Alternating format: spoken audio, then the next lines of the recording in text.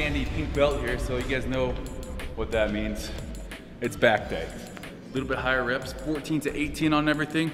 Still, we're gonna be concentrating on the negative aspect, so on the way down, 2 to 3 seconds, so it's not the super slow, 1001, 1002. This week, 3 sets on most things, 14 to 18 reps. It's gonna be a butt kicker because we got deadlifts. Not first, we got them second. Really working the lower back there. So we're gonna start off with dumbbell bent over rows.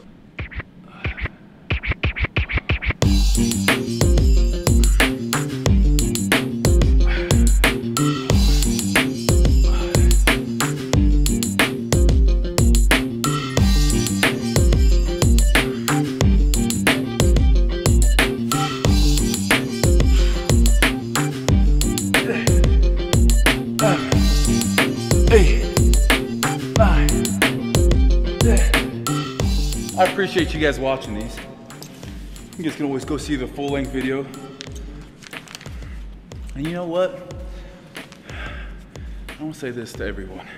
If you can't say something nice on my videos or in life, don't say anything at all. Some of you guys got to know what being a Swoldier's all about.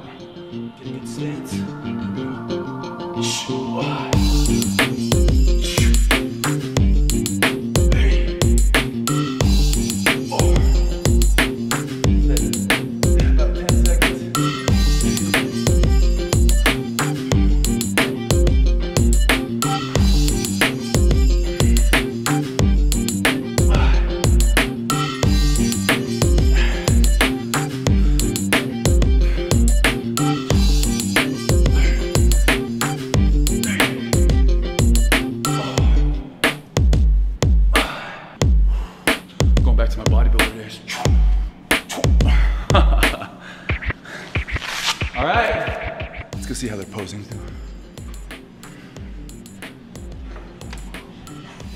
I like it, let's see. Good.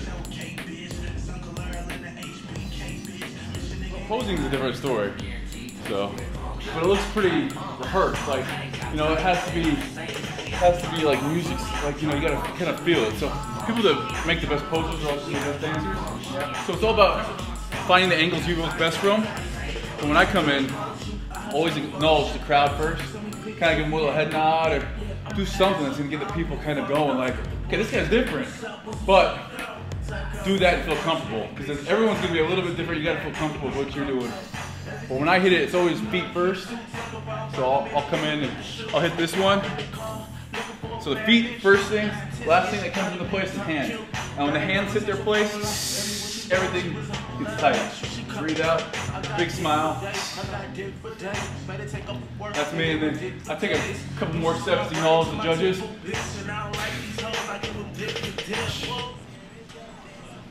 All right, I was delaying my deadlifts there, so that's why I came in.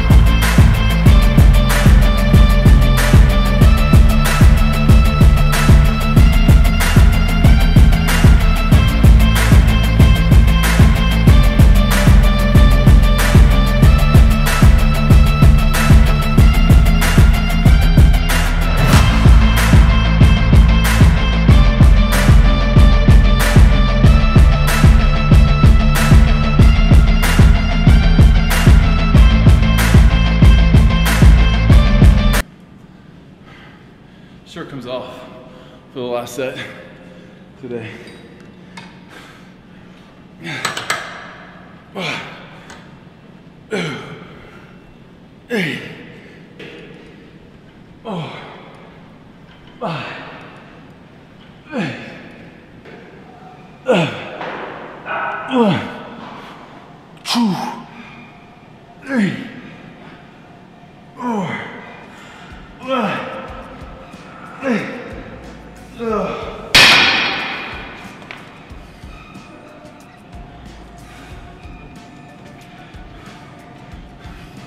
We're about 3 weeks out, a little less than that.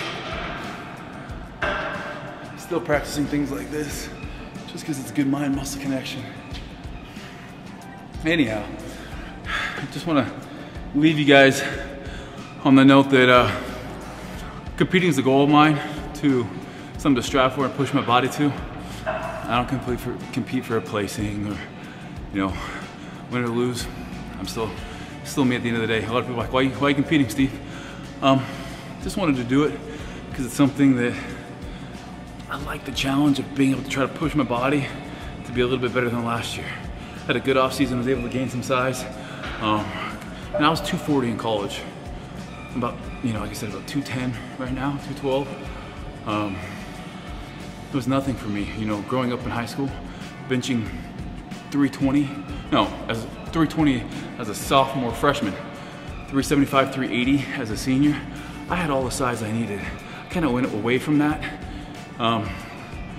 last Olympia prep and tried to play more of the conditioning game. I didn't feel out right. This last season, I was able to, I think, concentrate more on strength, working with Neil Hill, put on some good size. Now we're just gonna bring it back down tight again, feel out right, be the best me I can be at the end of the day. That's all you should count on. You don't count on anyone else but yourself, the work you're willing to put in, being the best you can be. Until next time, if you're doing a contest, practice posing. If you're not doing a contest, practice posing, mind-muscle connection. It's a great thing. Just don't do it maybe in the middle of the busiest time at the gym. You might get some weird looks. Anyhow, thanks for tuning in. I'm out, Swoldier Nation.